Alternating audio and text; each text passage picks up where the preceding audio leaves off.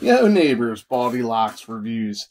G.I. Joe Classified Series number 104. Agent Helix, one of the more unique characters in the G.I. Joe universe. Relatively new, 2009 versus 1982, but definitely an interesting character from her debut to the fact that she is on the spectrum, a very unique hero with ASD, which is pretty cool. Coming up.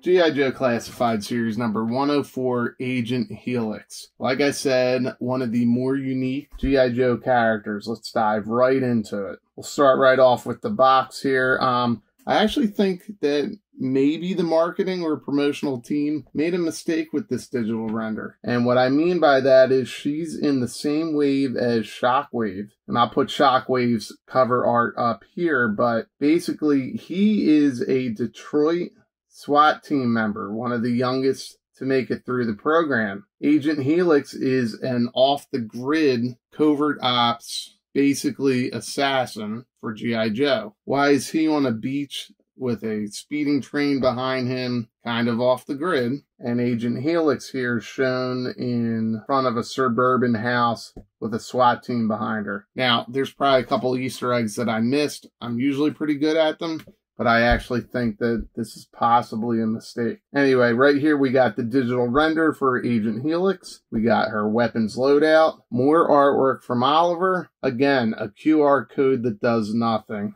I think I solved this one for you, Hasbro. Gonna do a video on it. I procrastinate. Video is coming, but I think I solved this for everybody. On the back, again, we got the digital render of Agent Helix. Her weapons loadout, some reuse there. This is a telemetry device that helps control one of her more unique abilities. And then this is a Band-Aid. The Band-Aid is a cool little Easter egg. It goes back to her debut, which brings us right to, who is she? Agent Helix debuted in 2009 in a cross-promotional video game and comic book series. The video game was produced by Double Helix, which is where we get Agent Helix from. The cross-promotion was very reminiscent of Shadows of the Empire. Star Wars did that back in 1996, where they tied everything together. Book, video game, Dark Horse comic book series. Hasbro tried to do the same thing here with when they launched G.I. Joe Rise of Cobra. So Agent Helix was a playable character. There was like this horrible CGI shorts called Operation Hiss.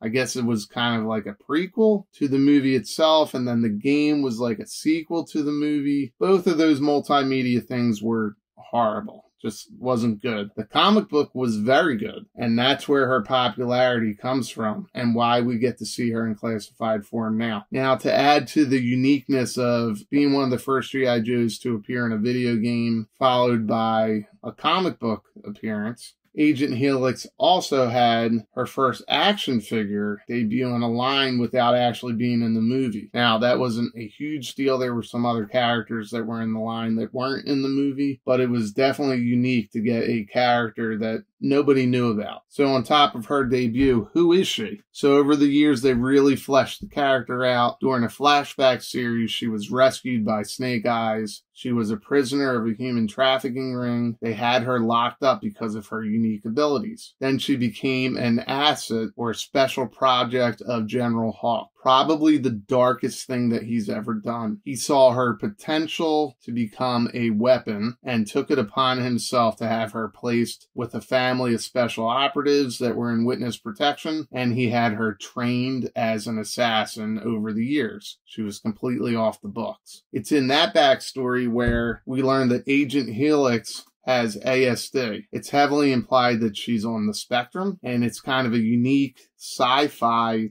twist to autism where she's a savant. She's very much like Dustin Hoffman's character in Rain Man, where she's able to very quickly see things that other people don't see. But in her case, it's not used to see mathematical probabilities. It's used to see outcomes in a fight in kind of a data mindset. Now, it's not quite like Neo in the Matrix, which is what I envision, but they describe it in one of the issues where she kind of pauses and assesses everything very quickly, and she can calculate how many opponents there are, what they may do next, what's the best weapon, what's the angle to attack from, what's the probability that bad guy number 2 is going to come in front of bad guy number 6. Hawk kind of dubs this as total organic battlefield awareness. It's not a real thing, but it's almost like they're taking her mind of a savant and amplifying it. So it kind of reminds me of the movie Wanted, where they took panic attacks and anxiety, the normal panic attacks and anxieties that millions of people deal with every day. In the comic book run and in the movie Wanted, they took that and they made it that it was actually a superhero trait, which was a really inventive and creative twist. They're trying to do the same thing here, where they're taking her different view of the world, but using it in more of a sci-fi, almost superhero way. She's also kind of like Ben Affleck's character in The Accountant, Christian Wolf. He's also on the spectrum. He's a mathematics savant by day, CIA-trained assassin by night. Maybe not CIA. Anyway, she kind of reminds me of Ben Affleck's character. And another part of her skill set is, again, kind of like Neo in The Matrix, or like Marvel's Taskmaster, where she can very quickly see, observe, and I'm talking quickly, like in seconds, absorb martial arts, any form of fighting, and quickly adapt to it and emulate it. It's kind of cool. Impossible, but kind of cool. Either way, let's get her open. So I like the yellow. It's like a canary yellow, but you can see right off the bat, they're not using the paper anymore. I'm not sure what wave that really stopped with, but look. She's a tiny character. How tight do you need to have the plastic? Her legs are all warped. Doesn't look like there's anything wrong. I think if you check out A Toy Kind of Mood, Travis's was popped out. But really, how tight do you need that thing to be in there? That's what she said. Anyway, I can tell you this right off the bat. This is a really good head sculpt. Like, it's too tight to even pull the plastic up. I don't like to take my figures out like this. What if I scratch it? All right, there we go. So again, we get that artwork. Man, that is really nice. I really like that. I hope that we don't lose that in the return to plastic packaging. So look at these legs.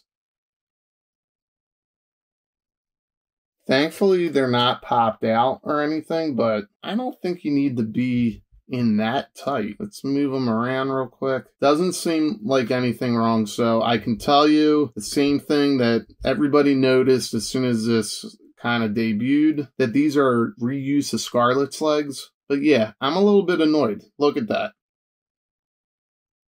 Now, this should be an easy fix, and I will go fix it real quick, but this is where you're going to have QC issues. So that's a little bit annoying. Hot water should fix this. Let me pause the video, and I'll be right back. All right, so that should be relatively an easy fix. Let's see if it worked. Basically, I did the boil and pop method. I just put her under really hot water, then ran her under cold. And there you go. It appears to fix the bow-leggedness or whatever you would want to call that. It's not something that you should need to do. Unfortunately, it is a reality in today's action figures.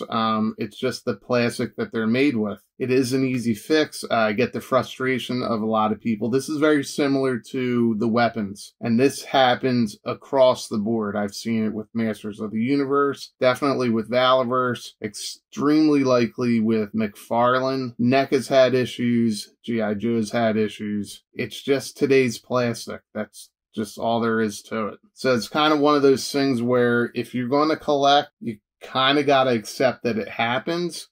Should it happen? No. Easy fix?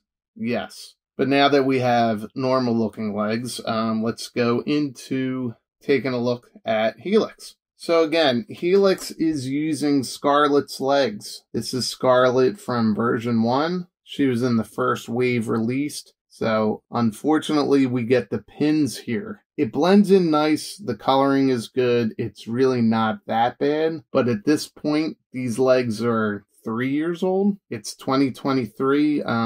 I really don't mind reuse of a mold. It really doesn't bother me, but at this point, I'm sure they could have updated this mold so that we would have the pinless joints. Let's compare her to Scarlet. I'm not sure why I have her in a T-pose. But anyway, again, we get Scarlet's legs. They are exactly the same.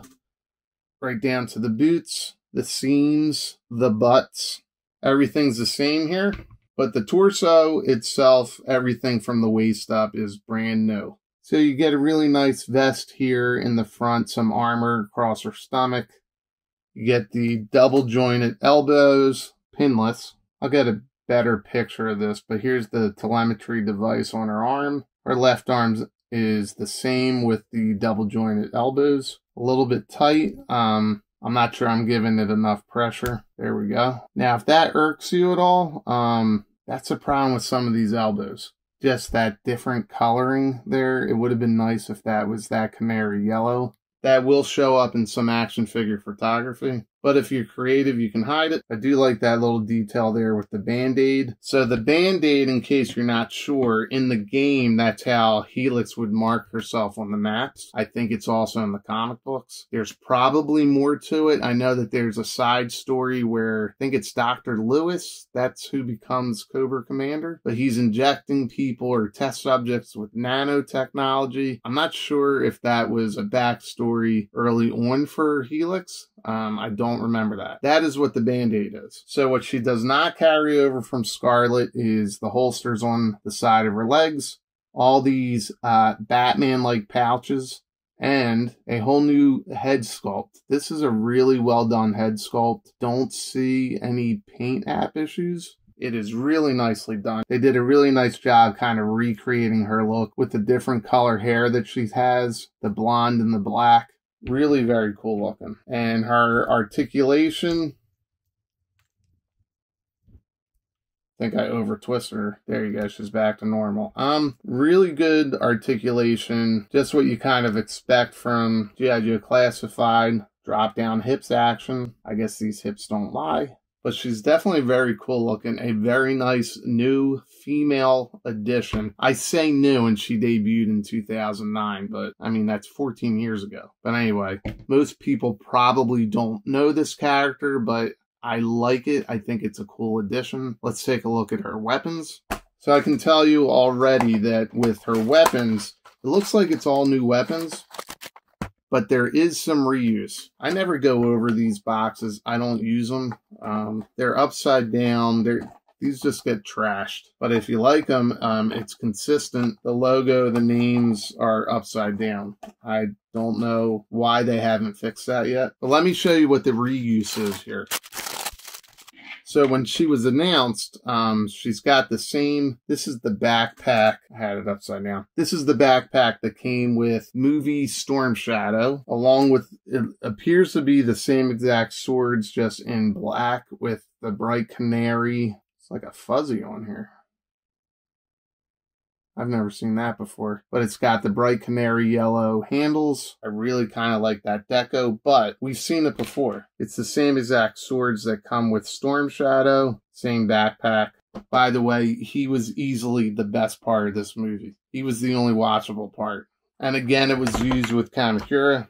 Actually, his backpack is on him, but it's the exact same swords. The backpack fits right in, so regardless if it was used for the male figures or now for Helix, it goes in just fine. Actually, I mean, I really do like that color. It's really sharp looking. She comes with her 10mm auto pistols. Now, I think she's had this since the beginning. I'm pretty sure the figure from the Rise of Cobra line has the same weapons, and although they're oddly shaped with their long magazine, are these real guns? I mean, it's kind of cool. But they go right into the holster, no problem. A little awkward looking. I don't know if there's any real-life practicality to that. I can't imagine somebody would want to run around with those things. She's got a nice, huge knife. That's an assassin's knife. So there's a little loop on the back here. It'll go right into that loop. Again, actual practicality to that. I mean, I would think that thing would go right into her thigh when she's running. And then she's got these mantis these mantis swords. I don't remember ever seeing these in the comic books or any promotional artwork. I don't think she used it in the video game, but these things are badass looking. They do bend, and they look like the arms or the legs of a praying mantis. So I'm taking a look here. I don't see a difference between right and left, other than this joint here. So ultimately it's going to depend on how you want it to look in your display or in pictures, but it goes right on the forearms and it sits pretty nice. Again, practicality here. I've never seen this before. It is very cool looking. I definitely wouldn't mess with anybody with these things, but all done up, I didn't think I was going to like the yellow or the color schemes, but it kind of pops. It's unique. Again, I'm not a fan of this where it's discolored at the joint, but I really like the color scheme here and how she looks as a character. And the swords, they really pop. I like that it's black with the bright yellow. So she's not technically like a ninja or something, so I guess the color scheme wouldn't really matter, but she is supposed to be an off-the-grid character, almost a ghost. So she's one of the only G.I. Joes that does not have a military background. Again, she's a civilian, she's on the autistic spectrum, and because of her unique view of the world, Hawk wanted to keep her out of the hands of Cobra, and in turn created a weapon that would work alongside G.I. Joe. What do you guys think of Agent Helix? How do you guys think about how she was in that packaging? Again, it's an easy trick for you to fix. You really shouldn't have to, but don't worry too much. Do the boil and pop method. You'll be able to get her right back to where she needs to be. Oh, you know something I wanted to check? I wanted to check her neck peg. I was going to compare her to the Baroness. So height-wise, pretty standard. Whenever I see reuse of something old, like the legs in this case, I always kind of wonder about the neck pegs, because Scarlet has the old style, that real big neck peg. And the reason I look at that is to kind of see what kind of customs we might be able to make down the road. And this is what I wanted to check out. I actually think that's kind of funny. She's got a bright yellow neck peg, very similar to the Baroness has a crimson neck peg. And they look the same size. Oh, see, that's kind of cool looking. Are we getting universal neck pegs? Hasbro, are you giving it to us finally? Probably not. Ah, but there you go. Yeah, a whole new character now. A whole new Baroness. I messed up her hair. She looks like me. Anyway, that's a nice fit. I should probably have the yellow glasses on there, but there's another look. That's actually very cool looking. So that's kind of promising. All right, so there's going to be that one person I confused, so let me just change it back. But there you have it. Helix's head, the new Baroness head, they're interchangeable on the necks. All right, so I think I asked the question already, but what do you think of the new Helix? Will you grab a new female G.I. Joe? What are your thoughts on having a character that is heavily insinuated in the stories to be on the spectrum? Again, I feel she's more like a Christian Wolf from The Accountant, the Ben Affleck movie. Ben Affleck? Ben Affleck. Ben Affleck. The Dunkin' Donuts guy. Anyway, will you pick her up? What do you think? I like her. I think she's good. Let's get her in a breakdance pose and up on the Lazy Susan. All right, guys, thanks for watching. Have a good one. Go hug somebody. Oh, I never say this. I don't say it all the time. Like, comment, share. Let me know in the comments what I can fix, and take care. Thanks.